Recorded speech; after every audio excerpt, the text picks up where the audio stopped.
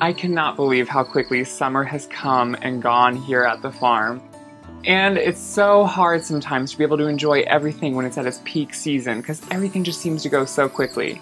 That's why I always try to make fresh flower arrangements all throughout the summer to enjoy indoors of everything that can be blooming. With fall fast approaching, I had to quick make one more beautiful flower arrangement from the farm.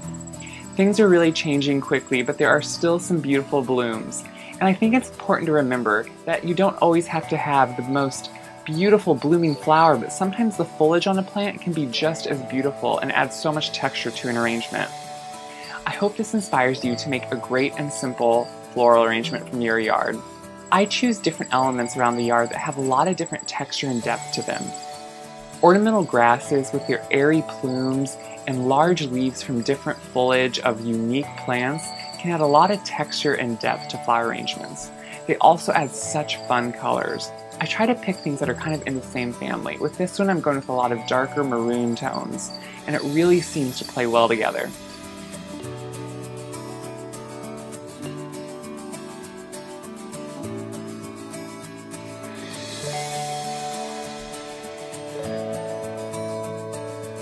I also love using different vines, and this just adds an overall shape, and you can really spread out the arrangement by adding some wispy pieces just coming out.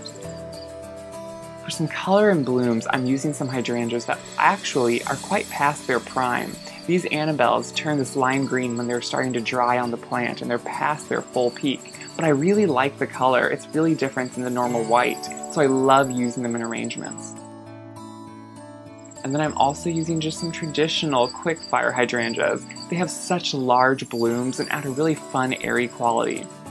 I love mixing and matching these different elements.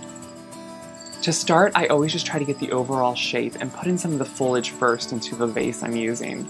This just gives you kind of an overall feel for what you're going to be working with. You can get the overall spread and how big you want the arrangement to be.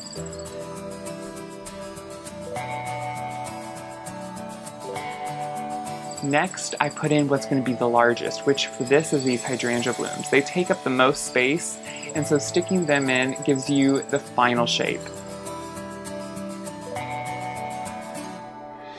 And then I finish with just a few embellishments, like the airy grasses or the larger quick fire hydrangea blooms.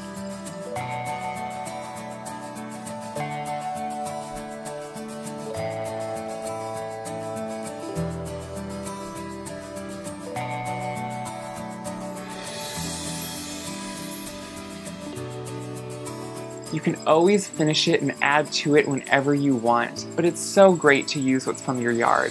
It has a lot more rustic look than just going and buying the pre-bought flowers that are packaged up, and you can really make it your own. I hope you're enjoying and are inspired to make some of your great own flower arrangements. Fall is fast approaching, but why not enjoy summer just a little bit longer?